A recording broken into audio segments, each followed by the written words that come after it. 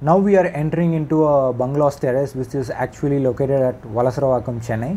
Here the customer facing severe iron water problem and high hardness problem. So he has contacted us through Google and we have provided him a fully automatic solution for iron removal process and water softening process. So this is his bungalow terrace, and beyond this terrace there is a overhead tank. Let's go and see. This is his overhead tank, and you just have a look at this other apartment's overhead tank. You see all over brown stain marks in the terrace, which is because of high iron in this area. So this is the manual iron removal plant system which has been spoiled out. So this is the two inlet line which is coming to their overhead tank. One is bore water line and another one is metro water line.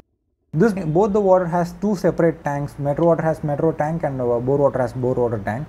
What we have done is we have taken these two tanks and used the metro water tank for aeration purpose, and we have diverted the bore water line to the metro water tank, and metro water will also pour into the metro water tank, but through the aeration concept. Whatever the water comes through the metro water tank will be aerated and sprayed like this. Only then the iron will get oxidized and settle down faster. After doing this process, we have taken the line out of the metro water tank, and this is the line which is taken from the metro water aeration tank, passed through this motor. Because of this motor, the water is getting pressurized and the motor acts as a filter feed pump, and the water is getting passed through this three filtration cylinders. The first one is for iron removal plant, and second one is also for iron removal process.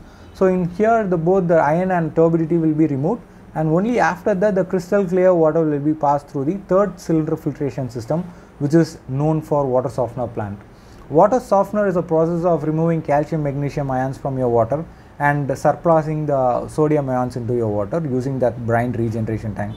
So after processing this hard water, making it as a soft water, the water is getting distributed to the overhead tank, the another tank which we saw upstairs. So from that tank the water is getting distributed to the entire house. The customer is getting entire house as iron free water and hardness free water. The customer is actually very happy.